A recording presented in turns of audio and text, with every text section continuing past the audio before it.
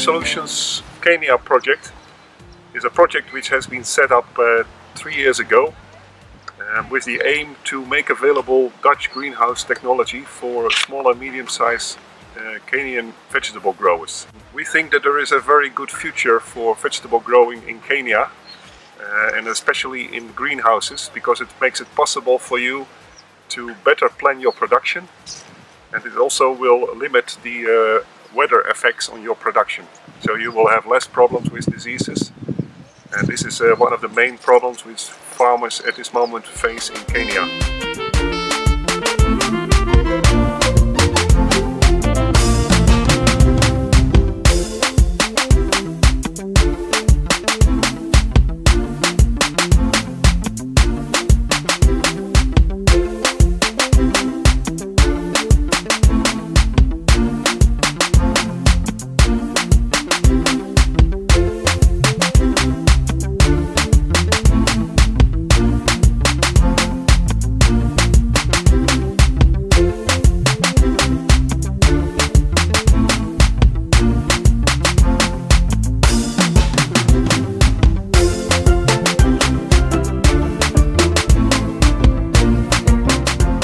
Maybe I also need to take this opportunity to welcome you here, because I'm part of the Latia community.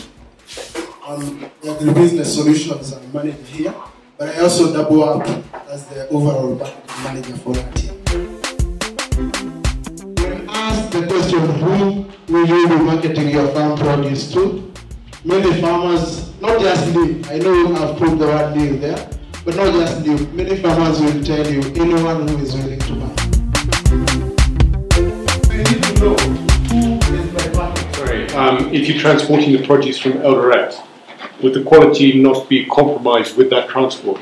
We allow farmers, such a big farmers, they got their own transportation rules.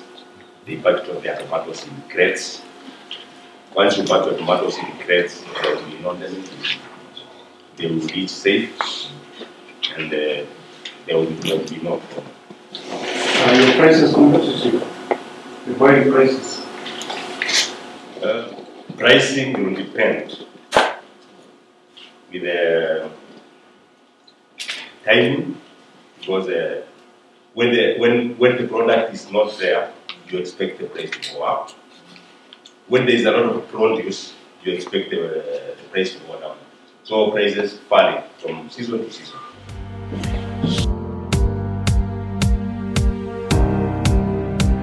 Kenyan vegetables are full of chemicals. That is something you cannot hide.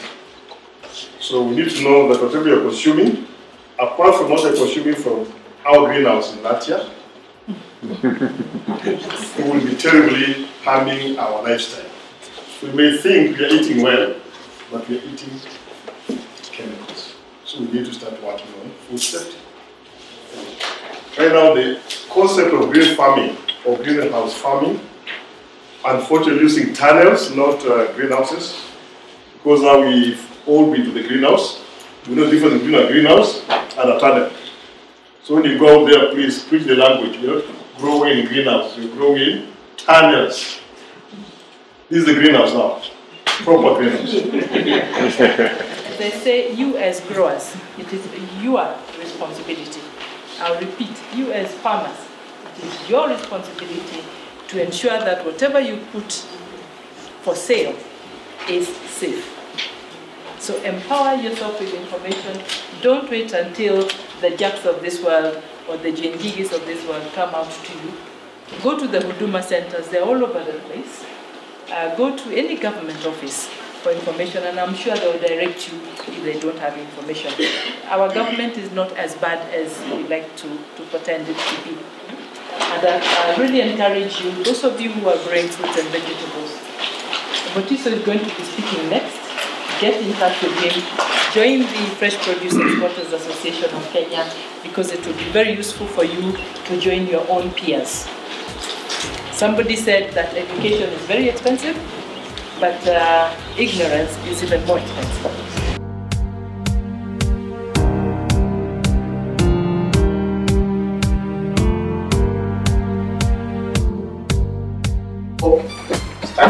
set of requirements for a particular service or product sold.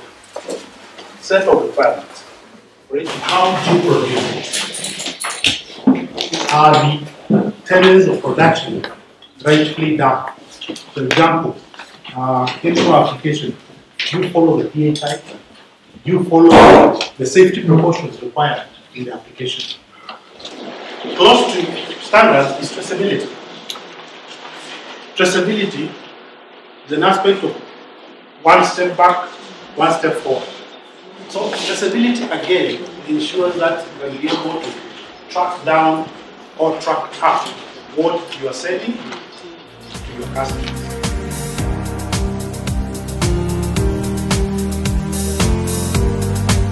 So the main activities that we do is the first one is biological control, natural pollination,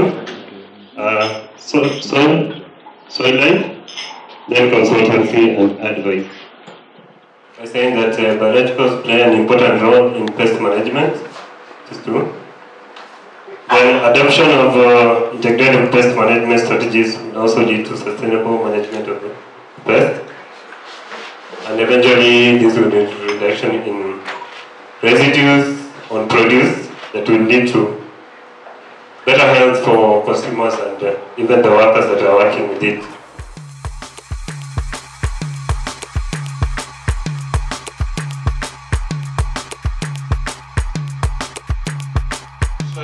The chemicals that I apply should be possible to drink by myself. It's not allowed to drink it today, it's not that good, but it is an indication it are not the things who are toxic and killing and etc. Spray soft chemicals. Number 4, also on my checklist, very easy, don't hit your mature tomatoes. They are hanging down, not in between the leaves, only hit your leaves. Spray with the right pressure.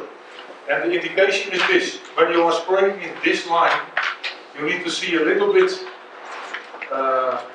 water moisture coming to the next line. Then you know that you are covering the whole crop. And of course, this is not the last field day which we will organize in our project. The 7th of June will be the next field day of our project. So please fix that already in your agenda. You will be informed later on by email or SMS about the exact content of the program. Last but not least, I'd like to thank all the people of Latia for their support, for all the preparatory works, for organizing the food and the drinks. So please also give a applause for Latia.